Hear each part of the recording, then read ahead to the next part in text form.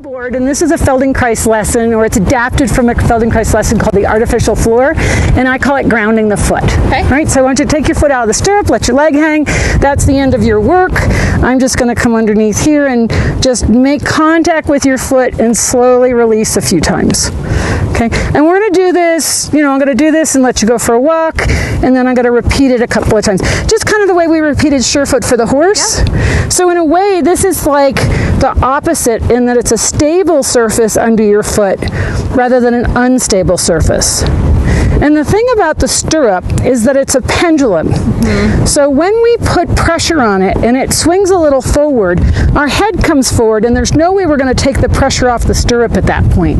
Okay? But the problem is that we've put more weight on the forehand. And that's different from going into a jumping position, okay? Yep. But can also lead into a problem in jumping. So really, we want the foot to meet the stirrup without pressure. Because when we put pressure on the stirrup, because of Newton's third law, for every action there's an equal and opposite reaction. Yep. The harder you push on the stirrup, the harder the stirrup pushes back on you.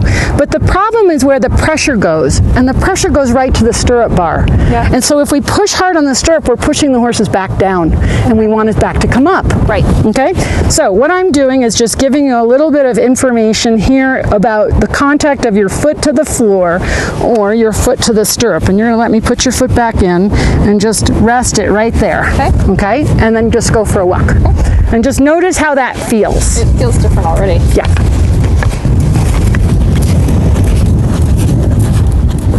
And you can compare that to your other foot, or you can compare it to what your foot felt like before. And then just head back here and I'll repeat the same process.